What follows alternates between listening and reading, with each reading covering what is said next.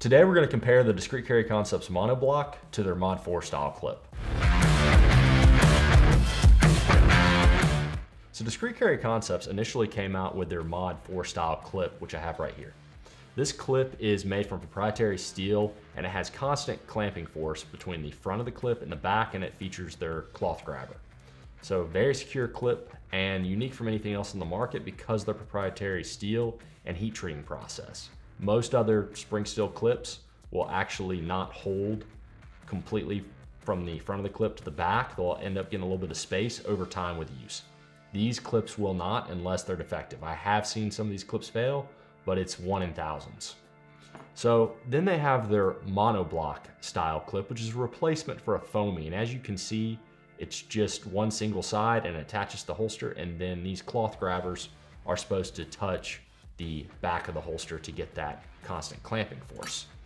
So the Discreet Carry Concepts Monoblock has some advantages over the Mod 4U, and the Mod 4U has some advantages over the Monoblock. So the Monoblock, you need, or I suggest, a flat surface on the back of the front of the holster in this case, to mate up with the cloth grabbers on the clip. What this will do is it will create a very secure surface that will hold with and without a belt. And if you're carrying without a belt, this is probably the preferable setup, and the reason is the width. You are gonna have roughly 2.5 times the width of this to get the same width on this wider monoblock style clip. So that is gonna be very important for stability, both with and without a belt. It's gonna keep the holster more stable. Now you can put 2 of these on a holster and space them out and also get some stability, but it's gonna be a lot harder to get on and off. Now, one of the advantages of the Mod 4 style clip is it's tuckable. So since the hardware mounts at the bottom of the clip, you can tuck a shirt in or whatnot behind the clip itself.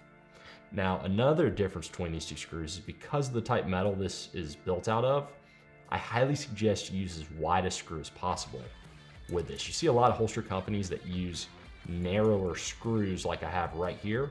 The narrower screw head is not gonna provide as much surface area, and that's gonna make the clip weaker due to the size of these slots.